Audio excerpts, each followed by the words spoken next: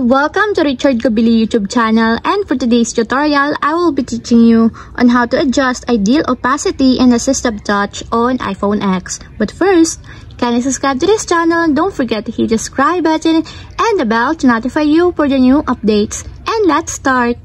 Using your iPhone X, from your home screen, first go to Settings. Then in the settings, scroll down and find the accessibility and then tap. Then in the accessibility, scroll down again and then go to physical and motor section and then tap the touch. Then in the touch, tap the assistive touch. Then in this part in the assistive touch, scroll down and find and tap the ideal opacity. Then in the ideal opacity, you can now adjust here the ideal opacity of your assistive touch. For example, you want to increase the opacity of your assistive touch. Just drag it to right, just like this.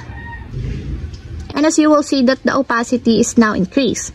And if you want to lessen or decrease the opacity of your assistive touch, just drag it to left, just like this, to decrease your opacity. It reduces the visibility of assistive touch when not in use. And that's it. We have successfully adjusted ideal opacity and assistive touch on iPhone X. If you have a question, kindly comment down below and don't forget to hit the subscribe button and the bell to notify you for the new updates. And thank you for watching!